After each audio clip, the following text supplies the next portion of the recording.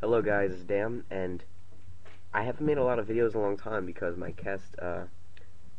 camtasia hasn't been working in a while, and a couple seconds ago I just fixed it, and it's working, so I'm kind of happy, and I don't know why I'm recording right now.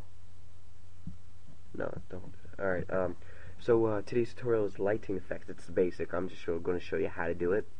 And right now I got a photo and stuff. You can do this in any photo or icon or whatever you want. So first thing you want to do is go to filter, then render, then lighting effects.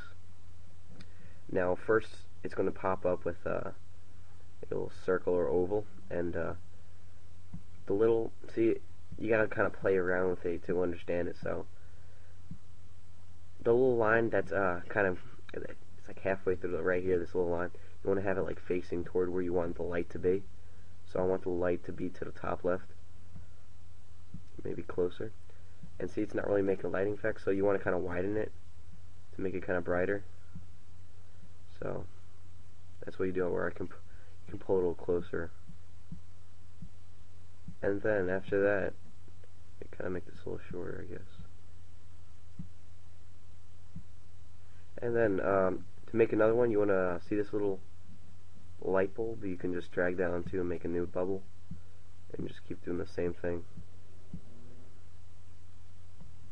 It's actually quite easy.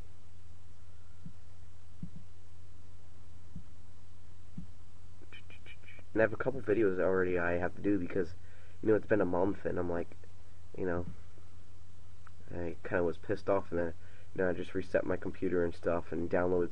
It took forever to download everything again. It's ridiculous.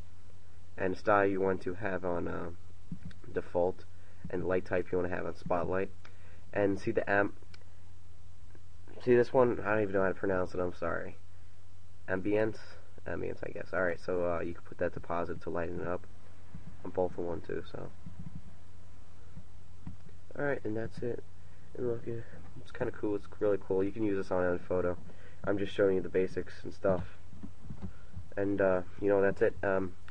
I have a couple videos I'm actually going to do. So, alright. I'm so happy that I had lots of likes on my other video. I feel really proud of myself. I love having support and stuff, because it makes me feel good. So, alright. You want to probably 20 likes, maybe? That'll be nice. I'm not really demanding. I just want to see how much likes I get. Alright, and I'll see you later, guys. Peace out.